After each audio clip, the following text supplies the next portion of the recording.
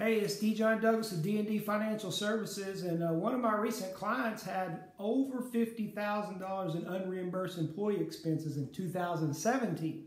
Well, in 2018, you can no longer have those. Those are not allowed. So they were able to itemize, and it helped them a lot on their return. But in 2018, you can no longer do that. So one of two things needs to happen. You need to go back to your employer and talk to them about reimbursing your mileage, your meals, your uniform, those kind of things, so that you can get to take those deductions and you're not having to eat it. Or you need to move more of your income over to a 1099 type income so that you can take those deductions and reduce your taxes.